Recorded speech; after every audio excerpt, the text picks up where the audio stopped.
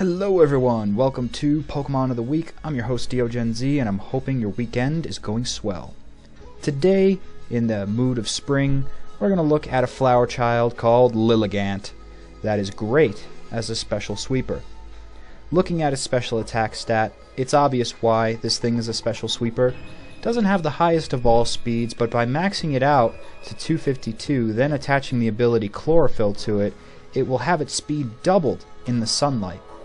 So perhaps you want to consider maybe holding a Heat Rock for this Pokemon, or having multiple pokes that can reignite Sunny Day should it fade away, or even including Sunny Day as one of its additional moves to swap out something like Sleep Powder. Although, strategic wise, I would recommend keeping Sleep Powder, because that's a great way to set up on your foes. Every time you successfully shake your rump under the sun via Quiver Dance, you'll get a one-stage boost in speed, special attack, and special defense, which is very handy, especially when coming against fire types, to sort of stave off the one-hit KO. Although, if a fire type does appear on the field and you don't have Hidden Power Rock on your Lilligant, then go back to the ball, because it will most likely be eliminated, and what a shame to lose a sweeper so swiftly. So for Hidden Power Rock, it's a good overall spread of super effective ability, hitting Bug, Flying, and Fire. Actually, strike that, I just recognized that all of its weaknesses are covered by this one Hidden Power Rock type move. And here are the IV spreads for Hidden Power Rock.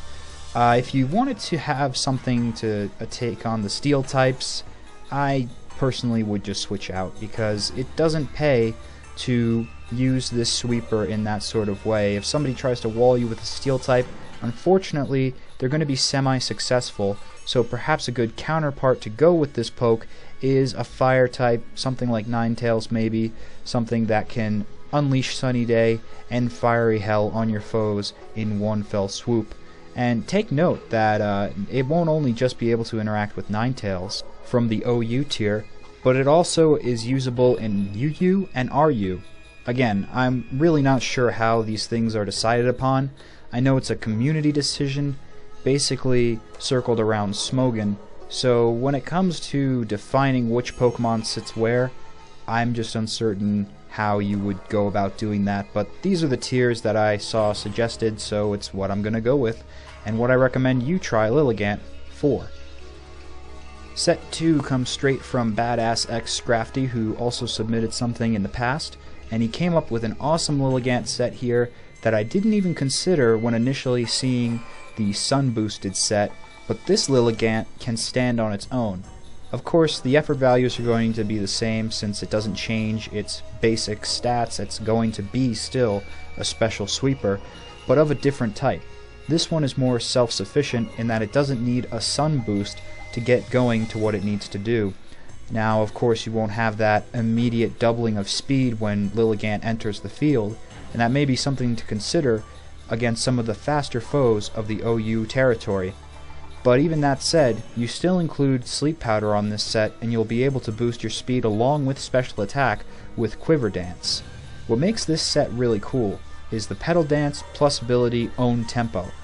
Since the one shortcoming of Lilligant is its limited move pool, to maximize on its special attacking powers, whether it's Solar Beam, which requires the sun, which was an option, an additional move for the past set, does 120 base damage, or Petal Dance, but has the nasty stipulation of causing confusion to your poke, which is just something you don't need to deal with, that is all negated as soon as you have the ability Own Tempo, which prevents confusion. Now, there's one other ability that I could mention here, which is Leaf Guard, which prevents Lilligant from getting any sort of status inflictions. I suppose it's semi-useful, but in overall metagame matches, you shouldn't be too concerned with it. If somebody poisons Lilligant, try and pump all the power out of it while it's still on the field as you can, and switch to another sweeper at that point. Because Own Tempo, the ability to never be confused, allows you to repetitively use Petal Dance no matter what the conditions of the weather are. It can be sunny, rainy, hailing, sandstorm, doesn't matter. Petal Dance will always pwn your foes if you have Own Tempo attached. So Shoutouts to Badassxscrafy. That is a badass suggestion right there. I didn't see that when I first took a look at this set, but going over its moves again, I realized that that is really a powerful combination. And Heal Bell as sort of a semi-supporting move that allows you to remove all the status conditions on your party members. So now you see why Leaf Guard is kind of a pointless ability for Lilligant to possess, especially when it already has two very potent and powerful abilities that work well for each of the sets that we went over here today. If it was up to me though, I personally would switch out the Heal Bell and place in Hidden Power Rock, just because you need something to combat 4 of Lilligant's weaknesses, which are prevalent in metagame, and it's not a supporter. You know, it's great if you have the extra time on your side to be updating supporting type moves, but if you're going to do any support, do support for your own self with Lilligant doing another quiver dance, whether it's beneath the sun or in the clouds in the shade. It doesn't matter. You want to keep boosting that Lilligant so it is a behemoth of special attacking super speed power. When your opponent is in the sleepy lands, it's time to dance. And I do believe that's all I've got to say for these 2 sets, this Pokemon of the week. I hope you've enjoyed this spring-themed Pokemon edition. And next week, we'll be taking on the mascot of my college. That should be quite interesting. So remember to subscribe to Planet Poke for this and all other Pokemon-generated content, anything related to Pokemon, walkthroughs, tutorials, effort value training, doesn't matter. Subscribe here, it will all be available. And if you got some free time, you're bored, you want to watch a fun, awesome LP, check out my channel, youtube.com/DeoGenZ.